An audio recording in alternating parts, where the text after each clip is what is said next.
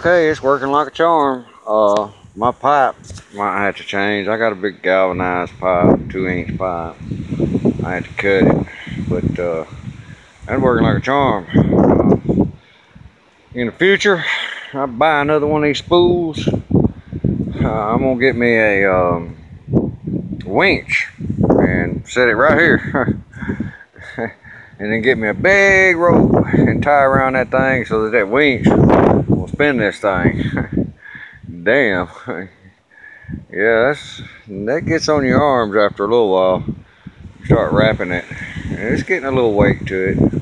But I got that whole fence over there done, all the way down it. So now I'm gonna do this fence. Well, first, I already got this loose. I'll do this fence right here. I got 4 wires laying down here somewhere.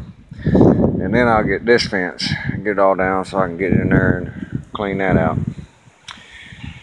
And then we start from 0 again.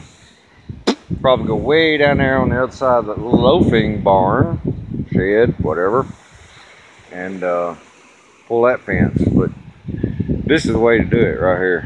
I mean, wrapping that wire up is a bunch of shit, but that's all garbage wire anyway. I am saving it, so I'm saving this. This works out really well. Peace, y'all. Enjoy.